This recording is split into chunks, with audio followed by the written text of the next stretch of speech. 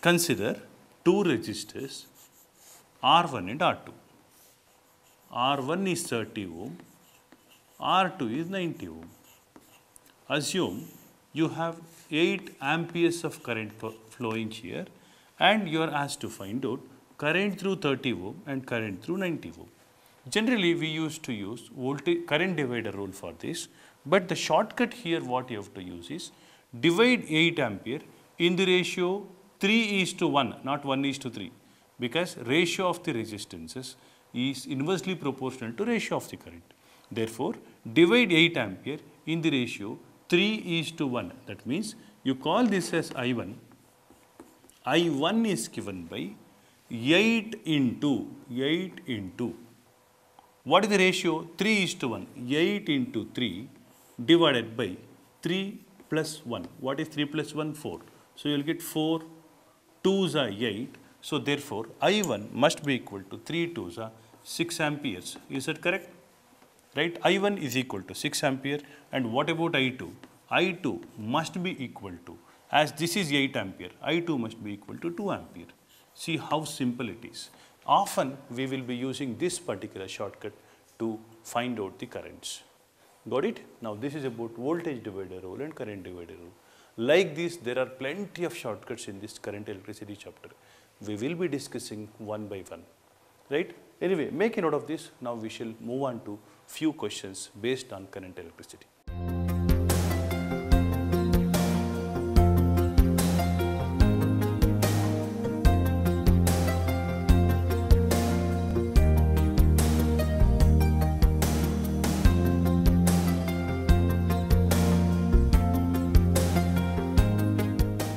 Dear students, now let us discuss an IIT level problem and let us discuss the same problem using shortcuts. You must know this, dear students. If the resistance is more in a parallel circuit, A and B are parallel to each other, resistance A is greater than resistance B, then there will be less current in A than in B. That I have already explained you this. We will be using same concept here. Look at the question here. In the given circuit, values of I1, I2, I3, I4 are in amperes respectively 1.2, 0.6, 0.6, 0.4, 0.2, 1.2, 0.6, 0.6, 0.2, 0.4, 1.5, 0.8, 0.7, 0.3, 0.4, 1.5, 0.6, 0.9, 0.4, 0.5 respectively.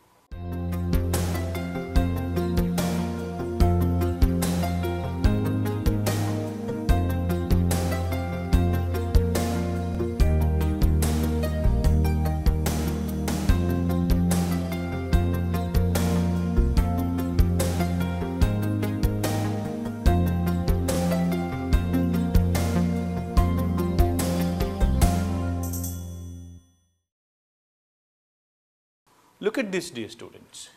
We have 6 ohm, 6 volt, 1 ohm. This is 8, this is 6 and this is 12. Can you say something which is related to I3 and I4? I3 is definitely greater than I4. Do you agree with me? I3 is definitely greater than I4. What is the reason? What is the reason, dear students? Why I3 is greater than I4? The reason is you have less resistance and more resistance here. And to what extent? I3 is double the I4 because the ratio is 1:2, resistance ratio is 1:2, current ratio should be 2:1. Do you agree with me? With this logic, let us try to eliminate few answers.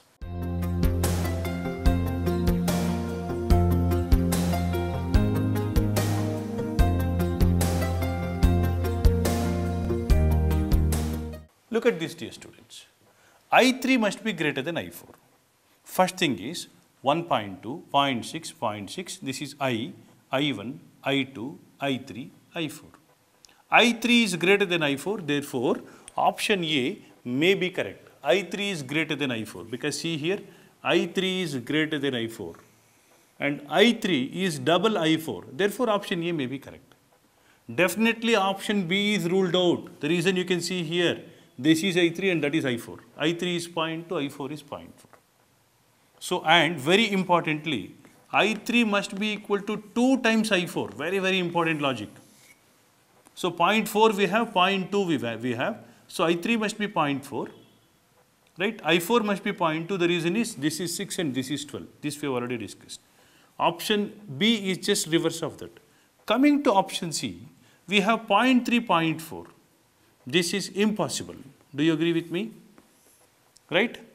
And what about point D? Because of course I3 must be double the I4. 0.4, 0.2. 2 times of 0.2 is 0.4. So this is highly impossible. And option D is also ruled out because this is 0.4, 0.5. So that clearly says option A is correct. See, dear students, such a big problem we solved just using common sense. But my intention is not just to give you some answers here. Let me teach you something. Do you agree with me? This is 6 and this is 12. Equivalent of 6 and 12, even though we got the answer, I am explaining this. Equivalent of 6 and 12 is given by, you write 12, highest is 12 among the two. How many times 6 is 12? 2 times. To that add 1, you will get 3. So that is equal to 4 ohms. Do you agree with me? This 4 ohm, I am just writing 4 here. This 4 in series with this 4 will give us 8. Do you agree with me? So this is 8 and this is 8. So 8 parallel 8 will definitely give us 8 by 2. That is equal to 4.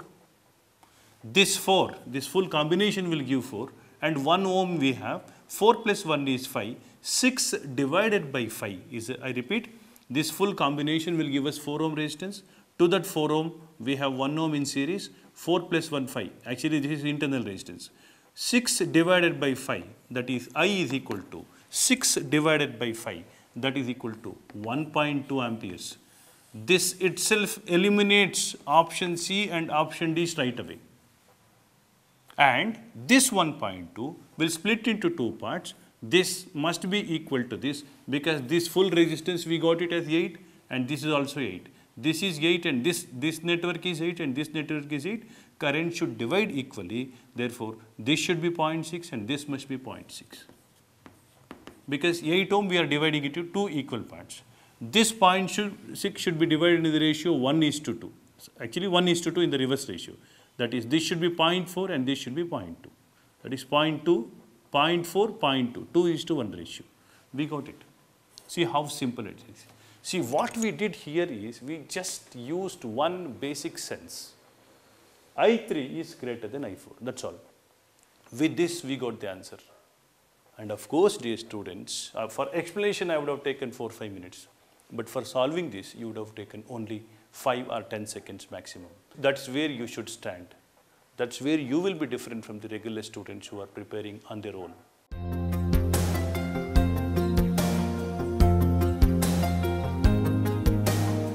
Let us discuss next problem, dear students. The problem is like this. The uniform wire of resistance 10 ohm is bent into a circle and 2 points at a quarter of circumference apart are connected to a battery of EMF 2.3 volts, internal resistance 1 ohm. Then I1 and I2 are respectively option A 0.6 ampere, 0.2 amperes, option B 0.2 ampere, 0.6 ampere, option C 0.3 ampere, 0.1 ampere, option D 0.1 ampere and 0.3 ampere.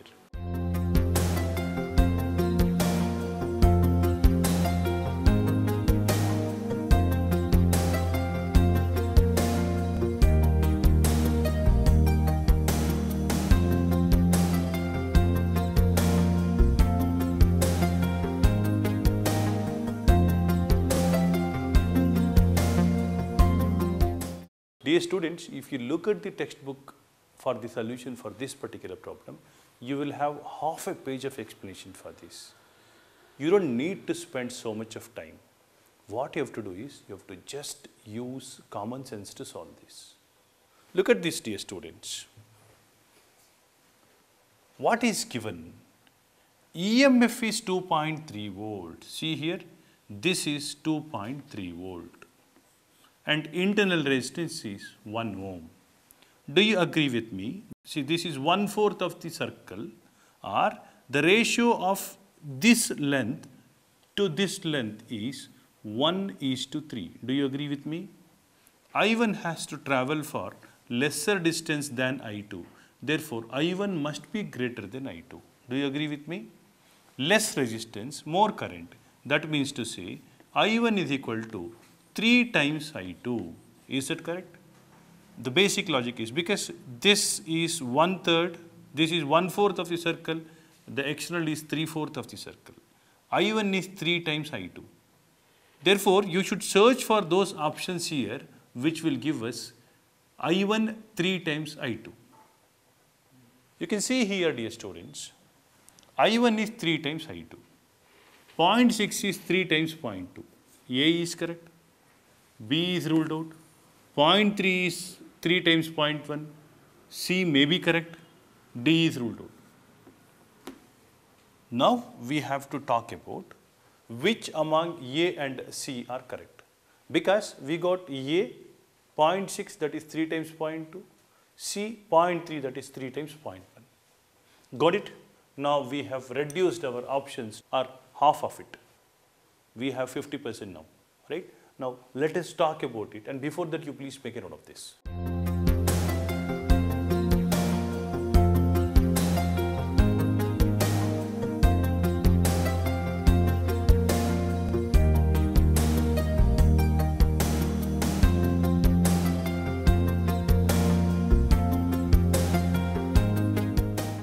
You can observe one thing, dear students. You call this as R2 and this is R1. So R2 is 7.5 and R1 is 2.5. What is the reason for this? This is 1/4 and this is 3/4. The ratio of the resistance is equal to ratio of the length, and total is 10. Therefore, what is, let us say, RP, dear students? What is RP? Resistance parallel resistance. That is, RP is equal to which is the greatest among these two? R1 is 2.5, R2 is 7.5. Which is greatest among these two? 7.5. Can I write 7.5 as 15 by 2? 15 by 2 divided by how many times 2.5 is 7.5? 3 times. To that add 1, you will get 4. Do you agree with me? RP is equal to 15 by 8. Any doubts you have? We got RP is equal to 15 by 8. So that is the equivalent resistance of this parallel to this. Understood this? Now we have to this 1 ohm is connected. Now what is RT? What is total resistance now? If you observe carefully, RT is equal to 1 plus this combination. 1 plus 15 by 8, that is equal to 23 by 8. So we got total resistance as 23 by 8 ohms. I hope you're following this. Now what is total current, dear students? Total current I is given by total voltage. What is total voltage?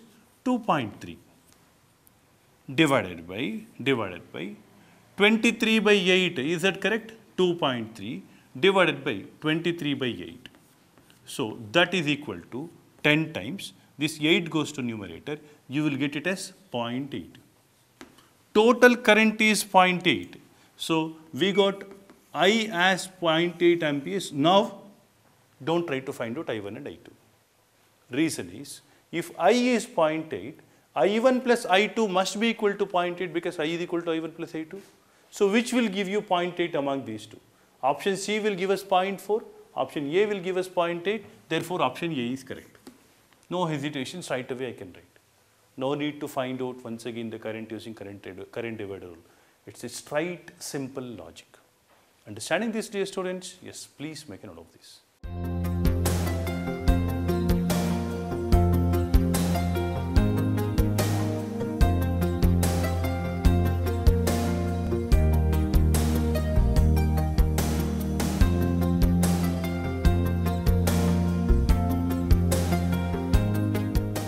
Now let us discuss next problem. The problem is like this. A given 4-terminal network is a part of larger circuit. The points A, B, C are at same potential. The potential difference between any one of the points A or B or C and D is 40 volts. Potential difference between A and O is Option A 10 volts, option B 15 volt, option C 18 volt, and option D is 20 volt.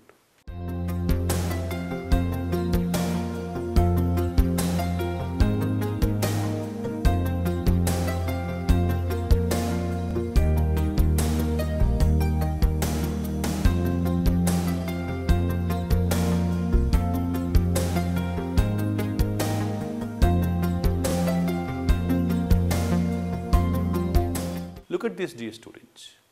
ABCD is a part of network.